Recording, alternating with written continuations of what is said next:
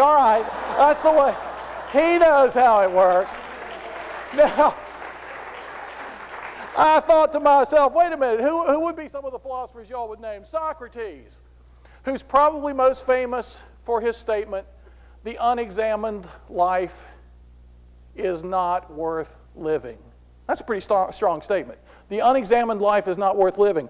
He insisted that his fellow citizens in Athens examine their beliefs and values, their attitudes, their emotions.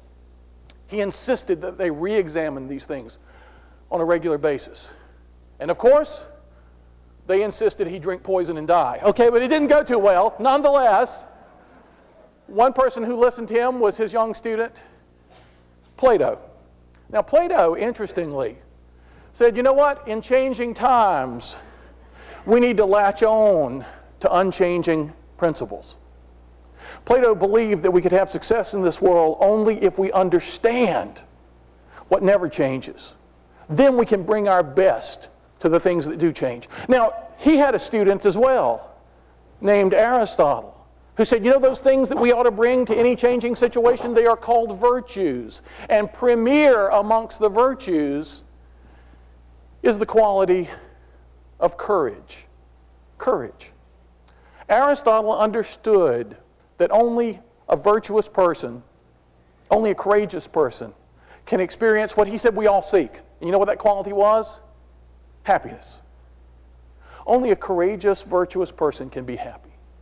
Now, I decided to bring you these pictures of Greek philosophers, but having taught at a Catholic university for all those years, I had to bring you one picture of a medieval Catholic philosopher, so I decided to bring you today William of Ockham, viewed from a great distance.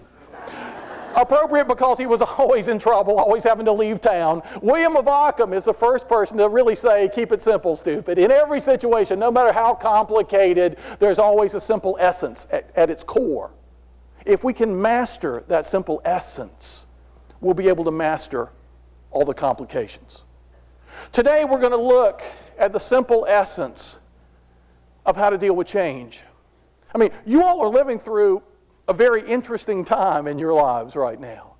We're going to talk about, well, let me bring you to the time I was first introduced to philosophy in an academic context.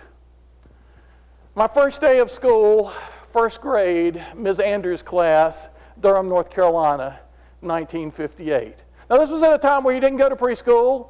I didn't know anybody who had been to kindergarten. This was my first day in an academic classroom. The first time I walked through the doors of a classroom not knowing that that was going to be the first of hundreds and thousands of times over many, many years to come that I would walk into a classroom. Let me give you a sense of what the period of time I'm talking about. 1958, Nikita Khrushchev becomes premier of the Soviet Union. Elvis Presley joins the army. Jerry Lee Lewis marries his very, very young cousin, and Connie Francis has a hit with the song, Who's Sorry Now? An interesting time in history, an interesting time in my life. Miss Anders was a beautiful teacher. She had this kind of Jackie Kennedy thing going on, you know? As she stood in front of the classroom, all of a sudden, I felt within myself, I didn't understand it at the time, but I felt within myself kind of a Jack Kennedy thing sort of going on all of a sudden, and I didn't know what this meant. She stood in front of the classroom and greeted the class graciously and then wrote a sentence on the board. We had no idea why. None of us could read. But then she read it out loud. And I remember to this day what it said. Now, you know, see Spot. Where did Spot run? I have no idea to this day. Who were Dick and Jane? I have no clue. But this sentence has stuck with me, not just in the bottom of my mind, but the top of my mind, all these years. She wrote across the board the sentence, life is not what you want it to be, it is what you make it. Now talk about hitting a bunch of 6-year-olds with an existential brick. I mean, that's pretty heavy, isn't it? Life is not what you want it to be, it is what you make it. I mean, that was haunting. Something bothered me that first day about, well, why isn't it what you want it to be? You know, but there was deep wisdom there. In fact, Miss Anders was doing philosophy my first day of school. Now, you know the word philosophy comes from two Greek root words, philo, love of, Sophia, wisdom. Think about this for a second. An object of love. When you lack it, you pursue it. When you have it, you embrace it. Philosophy is just the pursuit and embracing of wisdom. Wisdom for living. Today, we're going to ask a question. We're going to ask the question, what wisdom do we have about change and about dealing with change? I mean, I'm so glad I was asked to be with you all today, because I've been reading about this for decades and have never pulled it all together. And this has given me the opportunity to come and renew and refresh my perspective on what all the greatest philosophers, what all the wisest people through history have said about change. I mean, think for a second. Heraclitus, everything is always changing. Change is persistent, the pre-Socratic philosopher. Everything is always changing, whether we realize it or not. Number two, change is necessary. Emperor Marcus Aurelius, the great Stoic philosopher, said nothing good ever happens without a change. In the glass cases over there, you have an amazing collection of books. I looked through them right before the session. You have 2 copies of Marcus Aurelius' Meditations in that bookcase. Some of the wisest advice ever given to human beings about life. Incredible. Number 3, change is often scary. Well, wait a minute, it's persistent. Usually we're not scared by persistent things all around us, things going on everywhere. We're afraid of the new thing, the unknown thing, the thing that we've never come across. If change is necessary, who gets scared of necessary things? I mean, necessary things we usually just kind of accept. Okay, that's the way it is. But change is very scary. Why? Why? I mean, think for a second. Just think of the word change. How do we use this? How do we come across it? All right, let me give you an example. Let me take you back a few days. I'm in my yard cleaning up after Hurricane Ophelia. Okay, this was not supposed to come near my house, but at the last minute, there was a change, of course, of the hurricane. It come right to my front door, like 7 hurricanes before it in the last 10 years. Y'all know anything about the other Wilmington, which I've almost come to believe is the wrong Wilmington? Wilmington, North Carolina. In 10 years that I've lived there, we've had 8 hurricanes through my front yard every time. It's unbelievable. I mean, I started to wonder now. 10 years ago when I was thinking about buying a house down there, it never occurred to me to ask, why is the river near my house named the Cape Fear River? It never occurred to me to ask why my neighborhood was called Landfall. Now I know. Okay, all day long I'm working, cleaning up after the hurricane. I'm tired, I'm hot, I've gotten a lot accomplished, I've got the whole evening free. I said, great, I'm going to go in and read a book I've been wanting to read for a long time. I'm just going to take the evening off and read the book. And so I go in the house and I'm a mess, I'm dirty, so I've got to change clothes, right? And then I go sit in my favorite chair and I turn on the lamp and I grab the book. It's the new translation of Don Quixote, 900 some pages. I've been wanting to read. I turn on the lamp, nothing happened. The bulb is burnt out. I've got to change the bulb, right? And I look around, we don't have the 60 watt or 3 different kinds of whatever it is. So I've got to go to the grocery store. So I rush to the grocery store. I go into the Harris Teeter grocery store. Nothing is the way I last saw it. They have undergone a major change, and they've rearranged everything in the store, and I can't find it. So I'm up and down the aisles, Finally, I get to the bulb. I get to the cash register. I'm eager to get home and start this book. The lady in front of me's got like $50 worth of groceries that she's trying to buy with loose change in her purse, and I'm standing there forever. My hair's falling out. Finally, I get out of there, get in the car, put the key in the ignition, and the light comes on that says change oil. I says, okay, later. I drive home. It's a mile. I pick up a roofing nail. I get a flat tire, and I have to change my tire. I run into the house. My daughter hands me her daughter, 16-month-old Gracie. Says, Dad, could you change the baby? I'm in the middle of something. I've got to change a diaper before I can even. And then at that point, I realize I'm too tired for this. I'm not going to be able to take on a 900-page book. There's going to be a change of plans because we didn't get enough sleep last night. My wife wakes up every hour and wakes me up with hot flashes because she's going through the change. I mean, you see what I'm saying?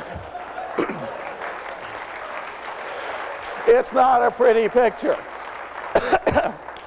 Now, no wonder, right? No wonder. Now, remember that great former Notre Dame football coach and Catholic philosopher Lou Holtz, who was often asked, why don't you throw the ball more often? Do you remember what he used to say? He's famous for his little quips at press conferences. He used to say, when you throw the ball, only 3 things can happen, 2 of them bad. I don't like the odds. Okay, for those of you who are not football fans, aficionados, 3 things can happen. What did he mean? Well, first of all, there can be an incomplete pass. The receiver drops the ball. Well, that's bad, right? I mean, that's a bad outcome. But what's the second thing? There can be an interception. Somebody catches the ball, but it's the wrong person on the other team. That's very bad. And third possibility, there's a completion. Okay, not bad, unless it's for a net loss of yards, in which case, well, you get the picture. It's not I don't like the odds, he said. A lot of people approach change the very same way. When there's a change, 3 things can happen, 2 of them bad. People say, I don't like the odds. Well, what's the parallel here? Well, first of all, let's get it out of the way. It can be a change for the better. Okay, good. Number 2, it can be a change for the worse. Bad. Number 3, it can be a change that doesn't really make things either better or worse, also bad, because why did we go to all the trouble, right? So a lot of people look at that, only 3 things can happen, 2 of them bad. I don't like the odds. Well, now, the wise view of change is this. The odds aren't unchangeable. You can change the odds.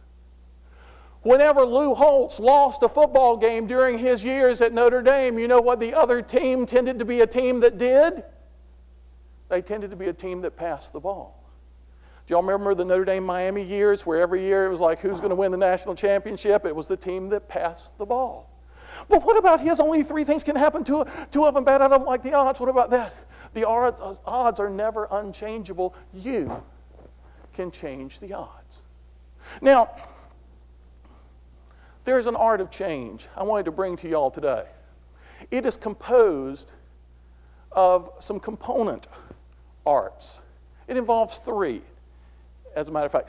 The art of self-control, the art of positive action, and the art of achievement. Now, let's just take a minute and go through each of these, because they're very, very, very important. Number 1, the art of self-control. Don't rush to judgment. Never rush to judgment. The great philosophers, in fact, the philosophers known as skeptic philosophers, they were the first to start saying, never rush to judgment. Number 2, value the right things. Number 3, use your imagination well. Okay, let's unpack these for just a second. Don't rush to judgment. You know what the Stoic philosophers like to say? In this world, they like to say nothing's as good as it seems or as bad as it seems, so we should all just calm down. I mean, don't you see people all around you getting really excited about something? This is great, this is great. It ends up being okay, but not nearly what they thought. Or this is terrible, this is horrible, I can't believe it. And it ends up being, manageable. I mean, I was 42 years old when my dentist said for the first time, we've got to take out your wisdom teeth. I mean, I said, wait a minute, for a philosopher, that's kind of bad for business. Wisdom teeth? I mean, They said, no, everybody should have them out. And I said, no. I have a personal policy. Never lose body parts without a good reason. And I said, why do you want that? Well, we have to because they're turning all kinds of weird angles and stuff. And we got to tell you this here. Sign these forms about the anesthesia. And, all the forms, they're all about, death. All the forms are about the remote chance of death in this procedure. And I remember for weeks going up to my wisdom tooth extraction, I had all these worst case scenarios running through my head. I was so worried. This is going to be horrible. This is going to be terrible. I mean, I'm cut short in the prime of life, and because of the pharmaceuticals employed that day, I had the best time I've ever had at a dentist's office. Things are don't rush to judgment. Number 2, expecting the worst isn't a sign of realism. but of self-defeating pessimism. There's a book called Learned Optimism. You know, the psychologist Seligman, he studied the way pessimistic attitudes and optimistic attitudes affect outcomes. Now, there's a funny thing about the predictive ability, respectively, of optimism and pessimism. They tend to be self-fulfilling in bizarre ways. Pessimists actually limit their use of their own resources. Optimists empower themselves. And a lot of pessimists think they're just being hard-headed, they're just being tough-minded, they're just being real. No. They're being self-defeating. You know what? A true realist can be an optimist by being an activist. By taking it. Life is not what you want it to be, it's what you make it. By being an activist. Look, this is pretty interesting, but the second thing is equally interesting. In the art of self-control, the second thing is to value the right things. We tend to value comfort and security far too highly in our culture right now. Far too highly. Anything wrong with comfort? Anything wrong with security intrinsically? No. We tend to value them far too highly. We don't value enough, and we should value growth and learning. Growth and learning. If we valued that more, we'd pay our teachers a lot more, for example, including our philosophy professors. But, I mean, elementary, Ms. Andrews should have been paid more. Our teachers should have. Growth and learning. We're all in this world to live a series of adventures.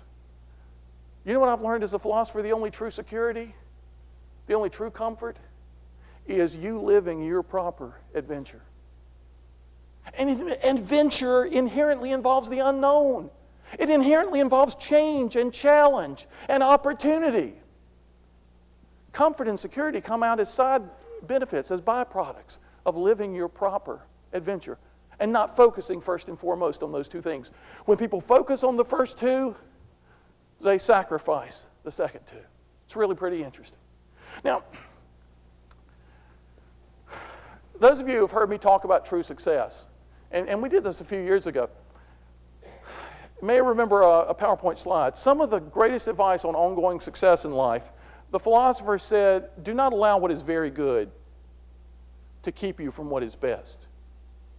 And remember I told the story. I said, suppose you're out in the woods on a hike, and let's make it even more interesting. You're leading a group of other people. And let's say you set it as your goal to get to the highest point in the area from which you'll be able to survey all the surrounding terrain, and from where you stand, it looks like Hill A is the highest point. You want to get to the highest point, it looks like it's Hill A. You struggle, you climb, you pull each other up the side of Hill A, you slip and fall, you finally get to the summit, from which vantage point you can now see for the first time the much higher Hill B. Now, if your goal is to get to the highest point in the area and you now stand perched atop Hill A, what's the first thing you're going to have to do to attain your true goal? Anybody? Go downhill. And what's everybody going to say when you suggest this? What do you mean we have to go downhill? This is very good. It took us a long time to get up here. We can see a lot from Hill A. There are so many people right now, there are so many businesses stuck on Hill A because nobody wants to go downhill. What does that metaphorically represent? Changing what you've most recently been doing. The great philosopher said, do not allow what is very good to keep you from what is best. You get to Hill A, use it as your base camp for your next ascent up the next highest hill. Life is supposed to be a series of ascents, a series of adventures. Y'all know, some of y'all know my adventure. As Michelle said, I taught Notre Dame for 15 years. I was the first professor ever to leave the philosophy department, not to go to a different university, but just to quit, just to go do something different. I was the first one. And people said, are you crazy? This is the one place in the economy where you have a guaranteed job for the rest of your life. You can't give up this security. You can't give up your kids' college educations paid for. You can't. And then one of my neighbors, I remember him standing there and saying, wait a minute, how many days a week do you work? I said, well, I work Monday and Wednesday. And he said, well, what do you mean? When do you teach on Monday and Wednesday? And I said, well, I teach an hour in the morning, an hour in the afternoon. You get a full salary for working 1 hour in the morning, 1 hour in the afternoon, 2 days a week? I said, yeah. He said, do you grade all the students' papers? Because he knew I had huge classes. And I said, no, I got 12 teaching assistants to do that. You're going to leave this job. You go to work 2 hours a day, 2 days a week. You don't even grade papers. You're going to leave that? And then he said, how are you going to know the difference? I mean, it's not. All right. But you know what, y'all? I had a couple of sleepless nights. I just decided it was time for a new adventure. I love Notre Dame. It had been very good to me. But I said, you know what? I'm being prepared for something else. I don't know what it is. That's the wild thing about adventures in this life. Every adventure you're on prepares you for the next one in ways sometimes you have no clue about. But it always does. Now, it's important. Number 3. Use your imagination well. That's the third component of the art of self-control. And even the little 2 hills, if you can use that in your imagination to conceptualize a situation, it can powerfully switch the framing you have around the circumstances, the mental framework through which you view it. Understand the role of imagination in your beliefs, emotions, and attitudes. Blaise Pascal in the 17th century, great scientist and mathematician. A lot of you have read Pascal and decision theory, probability theory, pneumatics, hydraulics. He was a great scientist. And Pascal understood that the imagination is probably the most important power in human life. Isn't that interesting? Take control of this vital power. Block negative images. Boost positive images. When I wrote a book on the Stoic art of living 2 years ago, I had studied Seneca, a first-century lawyer, Marcus Aurelius, emperor of Rome, and Epictetus, who was a slave. The 3 levels of society in ancient Rome, and they spoke with one voice. In fact, the emperor learned his philosophy from the slave. Epictetus, Seneca, Marcus Aurelius. They said, don't catch your imagination. Take control of it before it takes control of you. Because that's the game that happens in this world. I mean, have y'all ever had an experience like this? My wife wanted me to get a gas grill. I'd never had a gas grill. And so she, for Father's Day, she calls Sears because I can't put anything together. I'm a philosopher, for crying out loud. Abstract ideas. I can't put things together. And so she calls Sears, can you put it together, deliver it, set it up for him? And they said yes, because she knew, a gas grill can be dangerous, so I'm not really to be trusted except to, put the burgers on it. And so they come. The Sears truck comes. It's all put together. They set it up in the back, and I'm out there watching, like a little kid, and they say, well, look, we're not allowed to hook up a propane tank. You have to do that yourself. I said, okay, I figure one thing I can do. But then I remembered I'd read all these articles about the dangers of propane. Propane can be very, very, there are all these gases. There's radon, and there's propane, and propane, it's everywhere, but it's dangerous for crying out loud. I read these articles about asphyxiation and all this stuff, and I'm putting it together. I'm all thumbs when it comes to I'm putting it together, and I smell something funny, and I'm starting to get a little woozy, a little dizzy. And so I go over here, I run across, my wife is seeing me run across the backyard, take some deep breaths, I go back over, I hold my breath while I'm using the wrenches and the screws, and then I run over again. I must have done this 6 or 7 times to get some fresh air. I'm getting sick. I'm getting nauseous. I mean, I'm getting woozy and nauseous, and finally I just said, I can't do this anymore. I got to call the Sears guy. I call the Sears guy. I said, listen, I'm breathing all this. I'm trying to put together the propane. I'm breathing all this stuff, and what can I do? And he said, well, what are you breathing? I said, well, the propane. He said, well, where did you get the propane? I said, you guys brought the propane. He said, no, sir, we delivered an empty tank. I was being asphyxiated on a gas that did not exist. That is the power of the imagination. Do not doubt it for a second. Take control of this power. Block negative images. Encourage positive images. Oh, what does that mean? I'm supposed to self-hypnotize, be self-delusional? No, you're supposed to be self-empowering. Because guess what? You wouldn't be where you are right now unless you had an amazing array of skills, knowledge, abilities, and powers. The key to success in any set of challenging circumstances is liberating those powers and skills and knowledges you already have so that you can actually access them and use them. I've known people who've frozen up in crisis situations, and they could not access the power they had, even the power to move, the power to get out of the way of something. Use your imagination well. The imagination can shut you down or it can empower you. I had a Notre Dame football player, 300 pounds, come into my office shaking like a leaf the night before his first exam. He said, Professor, I'm scared to death about the exam. And I said, really? I said, well, do you ever get nervous before games? He said, all the time. And I said, well, does that ever stop? He said, yeah, as soon as I take the first hit, I'm fine after that. And I said, well, you know what? The people who never get nervous, who never get worried, are usually the people who never accomplish anything. I went in the philosophy department one day and I said to another professor, oh God, I was so nervous before class today because I was trying out something new, and either it would work and be great and they would remember it for 20 years, or I'd fall on my face. And I said, boy, I was so nervous. Do you get nervous before classes? And he said, no, he said, I never get nervous before class. I checked into, he had the lowest teaching evaluations in the history of the philosophy department. You know what?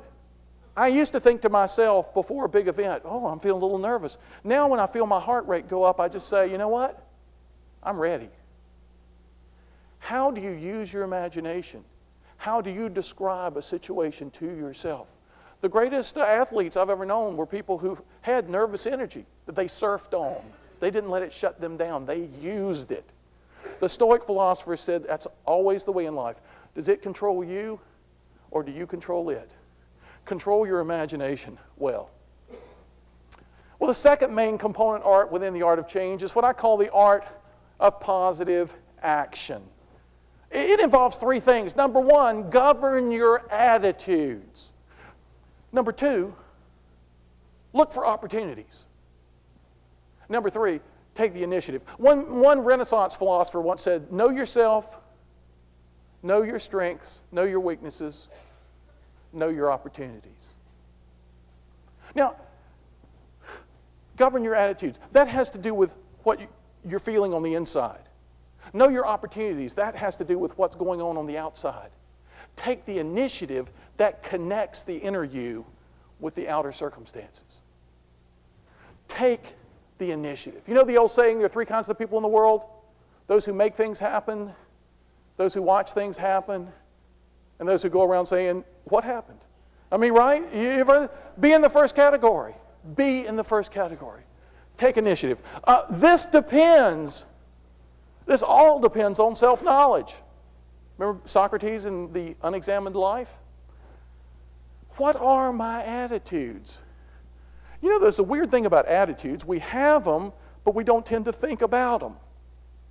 We view the world through them. But we need to step back and say, okay, is this a healthy attitude to have that I'm having right now? Or is it counterproductive? Like Seligman with optimism and pessimism. What are my attitudes? Where are my opportunities? You know what? When we face times of change, a lot of us kind of narrow our focus. Whereas we should be broadening, okay, what are the opportunities for really me to make my impact in this new set of circumstances? How can I make my mark here? I mean, the great philosophers, you know, when Demosthenes, the great rhetorician, was asked what's the key to rhetorical success in public speaking, you know, he was the first person to ever repeat a phrase like this. He said, way before real estate people started doing this, he said, action, action, action. Ends up, that's the key to success as well. If I had to say one thing I've learned from the lives of successful people and philosophers who've reflected on those lives, it's the importance of taking initiative. Not being a passive perceiver of what's going on, but taking positive initiative in any set of situations. Now, here's an interesting thing. Whenever anything unwanted, unsought for, undesired happens in this world, the number one reaction in the world today is always the same. Look around cultures, world cultures. You know, I ask myself this, you know, maybe I was watching too much Oprah for a while. I don't know, but, you know, Oprah's always talking about gratitude and being grateful. And I thought to myself, what's the number one emotion and attitude around the world these days? It sure didn't strike me that gratitude was it. Or joy. Like we're all joyful all over the world, in France, in Germany, in Saudi Arabia, everybody's joyful. No, I mean, look around the world. When anything unwanted at all happens, the number one reaction tends to be anger. Doesn't it? Number two is not far behind, anxiety. Anger and anxiety are two of the most pervasive human responses to the world. Isn't that something? Seneca thought this was so important, he wrote an entire thick book on anger because he thought it was one of the most self-defeating things in the world. Now, Aristotle said anger is not intrinsically bad. I mean, it all depends on anger toward whom, for what reason, in what measure, for how long, to what end. You know, he asked a lot of questions about it. Because sometimes you get, you know, righteous indignation. You could get angry at some injustice happening and that goad you to action. Well, okay. But you know what the great philosophers of Rome had to say about this? They said, well, whenever unexpected change happens and it's even possible to doubt its value, anger and anxiety naturally arise. But they said, if it's something you can't control, acceptance is better than anger and anxiety. If it's something you can control, action is better. In fact, their overall claim is this: the key to inner resilience and outer results in this world is to accept what you can't control and take action on what you can control. I mean, the Stoics have taken me to school on this. I mean, they've really helped me to understand when we set goals, often we set goals in terms of things that are not up to us. They're just up to other people, you know. We should always be setting goals. Sure, it's okay to say to yourself, you know, if you're a movie director, I want to direct the #1 box office hit of the year. That's an okay goal, but it's not totally in your control. What is in your control is to make the greatest possible movie about X, you know, or to use your actors as well as you possibly, to shoot in every, you know, learn to set things that are in your control. Now, look at this: acceptance and action. Acceptance. I decided as long as we're going to even mention that, I should bring you something else real quick, because it's related. You know, there's a formula for happiness. I mean, I've been reading about happiness for a long time. I'm reading a book this week on happiness by a psychologist, or actually he's mostly an economist in England. I think he's at London School of Economics. But I'm always reading books by philosophers, psychologists, social theorists on happiness to try to understand people's different takes on this, because I'm working on a long-term project on personal happiness. We have so many false beliefs about happiness. It's really amazing to me. And the wisest philosophers, if you dig deep enough, you can find some amazing stuff. And we have all these words: contentment, fulfillment, satisfaction, happiness, that we kind of toss around as if they all mean the same thing. Well, let me precisify a few of these for you for a second. Let me give you some definitions. Contentment equals emotional acceptance of the present. Now, here's a really important insight from philosophy. Contentment is not the same thing as complacency. Not the same thing. Contentment is just accepting the present. You're not balled up with negative emotions, resentment, bitterness, irritation, frustration. How did I get in this position? Why could this be happening to me? You're not balled up in that at all. That ties people's hands behind their back. You know people who are all bundled up in negative emotions, they can't do anything positive. Contentment is emotionally accepting the present as being what it is. That's very compatible with a strong desire to make the future very different. That's why it's not the same thing as complacency. Contentment is an acceptance of the present. Fulfillment is something very different. It's a progressive realization of your potential. See, contentment is a psychological thing. Subjective acceptance. Fulfillment is an objective thing. It's you progressively making your mark on this world. You progressively having your proper distinctive impact. There are no two identical people in this room. I've known identical twins who are not at all identical existentially. They had different life experiences, they had different desires, they have different attitudes. No two people are alike. You have a chance to make a difference in this world, not replicated by anybody else. Fulfillment is an experience of the progressive realization of your potential. All right, where is this going? I define satisfaction as contentment plus fulfillment. Deep satisfaction. Do you live a satisfied life? Are you living a satisfied... Well, are you content? Are you fulfilled? Remember, content doesn't mean I'm not going to really work hard to make tomorrow different. Content just means, okay, I accept certain things as being what they are. And fulfillment, am I using my talents, my powers to their max for the good of other people as well as myself? Satisfaction is the coming together of those two things. We only got to add one more ingredient to the stew here. Enjoyment, I define as pleasure and love. Take pleasure in your work. Take pleasure in the little things in life. Any day you think you're having a bad day, there's so many. I had a professor, okay, so when you're 22, you don't understand this. I had a biblical study professor at Carolina who would come into class. He was 59 years old. He would say, I woke up this morning and there are, 326 pain centers in my body, and I thought, not a single one of them is firing. I'm not in pain in any of those places. And I thought, that's an odd point of view. I'm 53 and I understand it's not so odd, Learn to appreciate the little things. Learn to take pleasure in the little thing. And love, never cut yourself off from love of family, love of friends, love of colleagues, love of a beautiful day, love of what you're doing.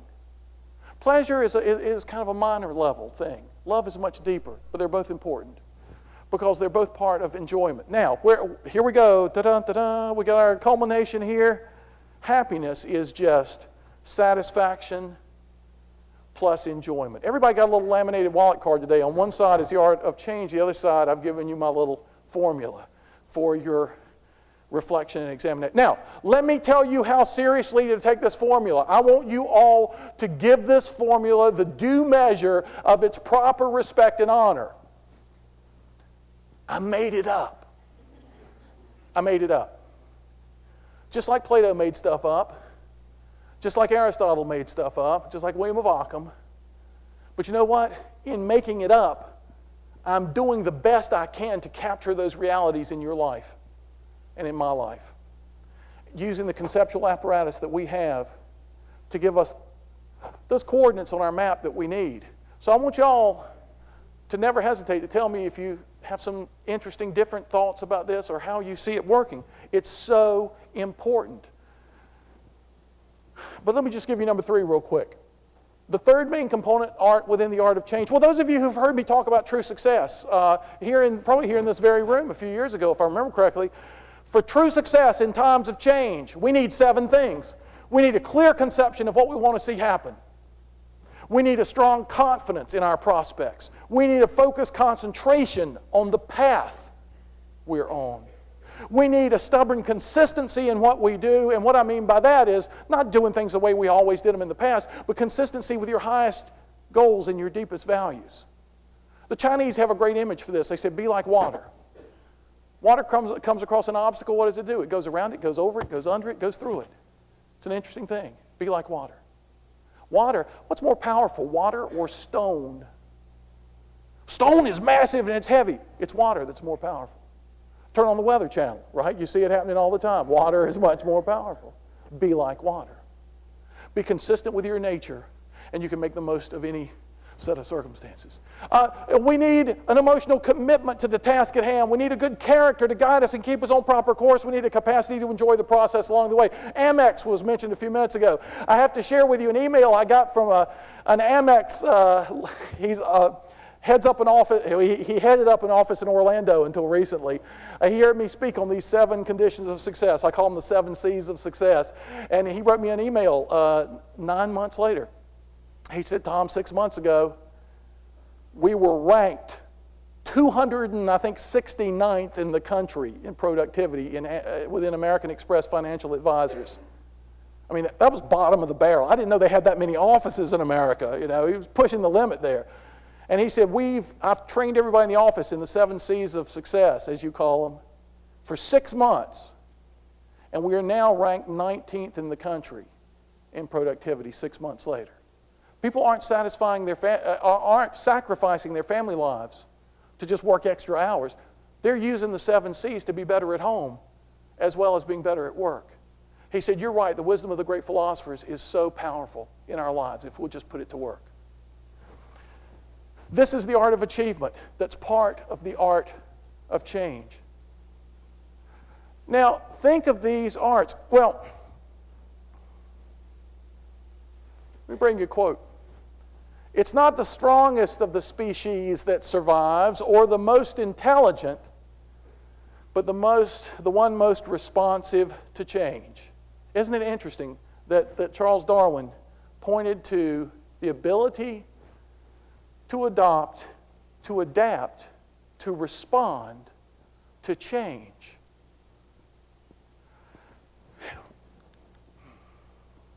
In this world of change, one thing that doesn't change is that you can find me anytime at this website. And I want to tell y'all something. I want you to write me through the website or at my personal email, which I think y'all are the first group that I've ever put my personal email up on the screen for, but I believe in y'all. I believe in what you're doing. And I believe that you can make some unbelievable things happen if you will use the wisdom of the great philosophers on change, if you will use the art of change. Let me know what you think about what we've talked about today. Let me know where the shoe is pinching the foot in your life. Let me know what you've seen work and what you want me to think about some more. Let me know what's on your mind. I think that in the next few months, in the coming years, y'all are going to be, because I know a lot about y'all, y'all are going to be artists of change. And I'm going to see from y'all some great works of art. Thanks for having me to be your philosopher. Thank y'all a lot. Thanks.